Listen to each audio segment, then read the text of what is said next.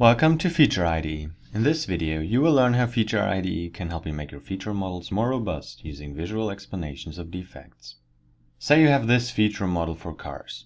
Unfortunately, there are a few issues with it. Some constraints are redundant because they do not change which feature configurations are possible. Some features are false optional because they are always selected when their parents are, despite being marked as optional. Yet other features are dead because they can't be selected in any valid feature configuration. Consider the feature manual, for example. It's colored red instead of the default blue because it's dead. To figure out why that is, you can get a visual explanation by clicking on it.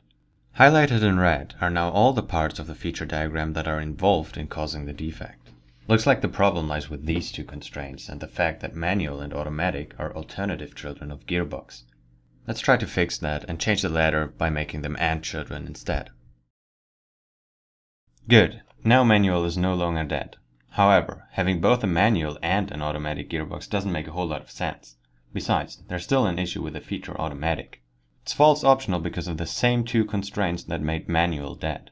This means that one of these two constraints and not the relation type are the real problem. So let's undo these changes. To help choose which one of those constraints to delete, FeatureIDE offers a confidence hint. Behind the scenes, FeatureIDE creates multiple explanations and picks the shortest one it can find. It also keeps track of which explanation parts occur more often. Only elements that are involved in every explanation are colored in a bright red. Elements that appear in a darker red, on the other hand, are not involved in every explanation and therefore can't be the real cause of the defect. Let's delete the last remaining candidate, the bright red constraint.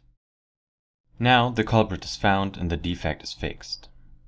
But what about bigger feature models like this one with a whopping 1000 features? The explanation might not even fit on the screen. This one, for example, could definitely use some breathing room. You can remove some clutter by right-clicking and selecting Collapse All But Explanation. This hides all the features that aren't relevant to the explanation and makes it easier to focus on those that are. Thanks for watching.